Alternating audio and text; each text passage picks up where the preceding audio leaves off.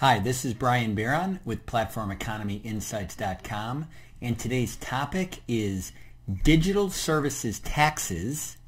The reason for the briefing today is because France has enacted a digital services tax targeting larger internet companies, most of which are American, and this week the United States Trade Representative held a public hearing giving tech companies and trade groups in Washington, D.C. an opportunity to come to the table and voice their objections, of which there are many, to these targeted internet company taxes.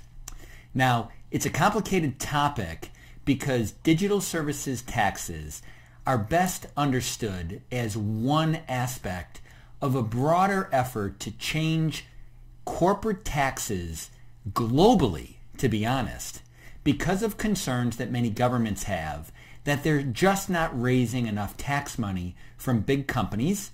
This is not just a concern of governments. This is a concern of a lot of people who believe that big companies and rich people don't pay enough taxes.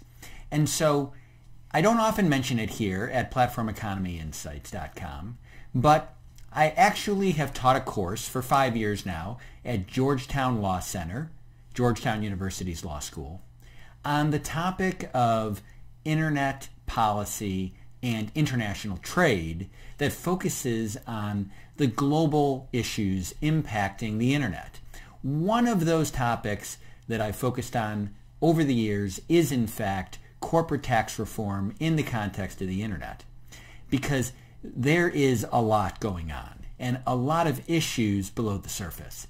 A term that really needs to be understood is called BEPS, B-E-P-S. It means base erosion and profit shifting. And it's a concern that some people have that companies shift their profits around from country to country, trying to move the profits in an accounting sense into countries either that have low taxes. Examples might include Ireland or Switzerland or Luxembourg, or even no taxes on corporate profits. Some of those zero tax countries are Bermuda, jurisdictions like the Isle of Man and others. Now, these efforts by companies have been going on for decades. This is not an internet era phenomenon. This goes back to the 1980s, 1990s. I mean, we're talking decades here. And so the BEPS effort, the base erosion and profit shifting effort, has been going on for many years to try to push back on these corporate activities. Recently, and we're talking about the last 5 years or so, the focus has increasingly shifted to internet companies, and in particular, very large internet companies.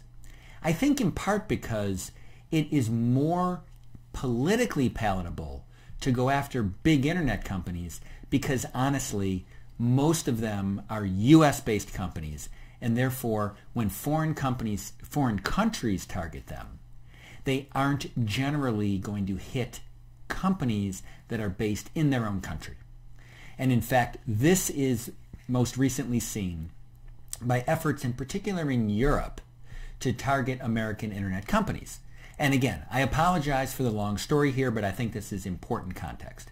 So in particular, during 2018, the European Commission, the government of Europe overall, was focused on trying to put together a broad digital services tax to try to increase taxation of the big internet companies that operate in Europe, with a focus on having companies pay more taxes in the countries where they have a lot of users. These tend to be countries, the big population countries, like Germany, France, the UK, Italy, Spain, as opposed to paying most of their taxes in small population countries, in many cases countries like Ireland and Luxembourg and maybe the Nordic countries. This effort was called Digital Services Tax. At the end of the day, the 18 countries did not come to agreement on a digital services tax, and it was put aside. Following on that effort, individual national governments have been pursuing the idea to different degrees. Most noteworthy is France, which this year enacted a 3% digital services tax on the revenue instead of profits, of internet-based companies that had 750 million euros of revenue globally and at least 25 million euros of revenue in France. The French are proposing to apply a 3% tax on the revenues of the company in France. So in other words, not based on the 750 or beyond number, but based on the revenues in France, a 3% revenue tax.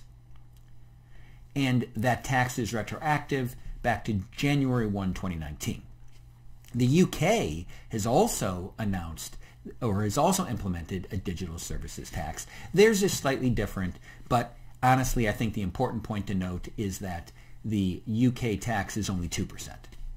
Now, as I mentioned, there was a hearing, it was actually yesterday, at the U.S. Trade Representative's office in Washington, D.C., and it was an opportunity for public comments to be filed by private sector groups. This was mostly companies and trade associations, explaining their concerns with the French digital services tax.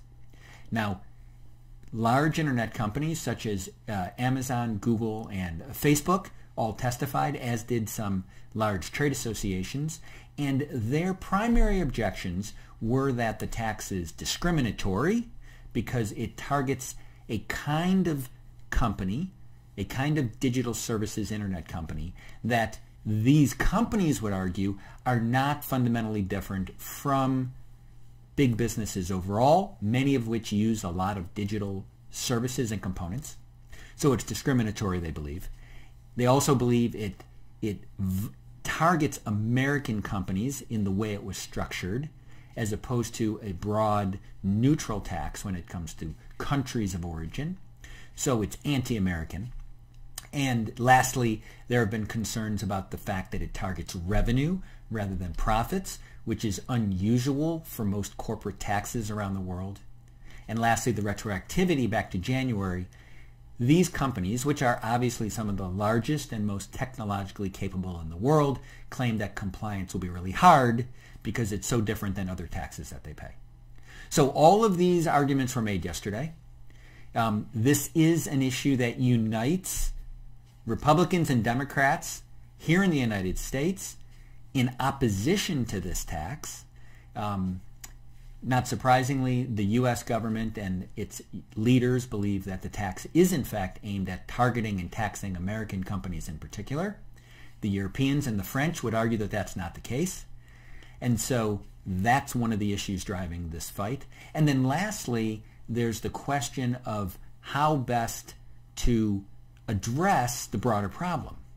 Now, each of the companies testifying are reported to have made the case that instead of one-off national tax changes, that the best way to deal with any kind of digital services tax problem, or maybe better thought of as problems with taxes caused by digitization in the economy, is at multinational forums like the OECD, the Organization for Economic Cooperation and Development, and the G20, the group of 20 nations, both of which are engaged on this problem. And in fact, the OECD is probably considered the leading forum globally on trying to promote tax cooperation.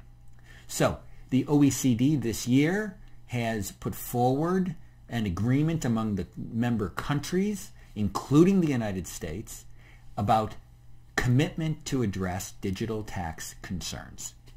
Now, I think the reason why you see countries like France moving forward is that while there is some degree of consensus that there should be a solution, the devil is truly in the details. Taxes are obviously complicated. And there really is not agreement between the United States and many of these other countries as to how to exactly proceed. For example, the United States very much believes that addressing the problem not solely targeted at internet companies, but more broadly at international, multinational businesses is really the way to proceed. While you have other countries pushing very hard at very targeted internet and platform type taxes. So we'll see.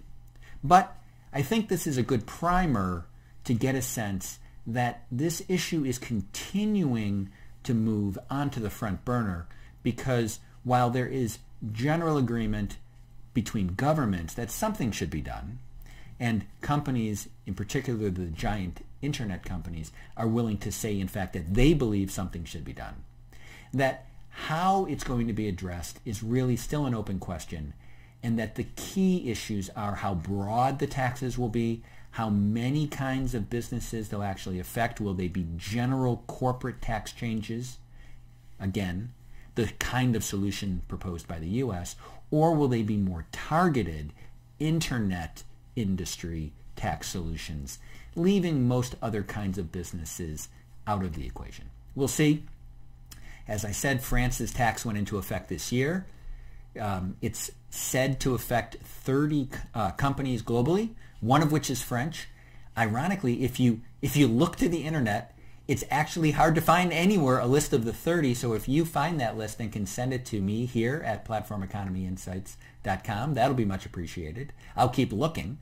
But essentially, you have a targeted 30 company internet tax that is supposed to be collected this year. And then lastly, there may be retaliation by the United States. Certainly President Trump has tweeted that he believes retaliation with tariffs is appropriate. You've had other business groups and companies ask for something a little less direct, potentially taking a case to the World Trade Organization, which does look at discriminatory tax policies historically. So we'll see about that too. So again, this was Brian Bieron with platformeconomyinsights.com with an opening primer on the issue of digital services tax, base erosion and profit shifting, and what is promising to be maybe years of ongoing fighting over how to increase taxes either on companies in general because they're more digital than ever before, or just internet companies, and then maybe just the giant ones, or maybe a little bit smaller versions, which of course means that they would bring in more revenue for national governments around the world. With that, thank you for listening in on this briefing. Until the next briefing, this is Brian Bieron. Bye-bye.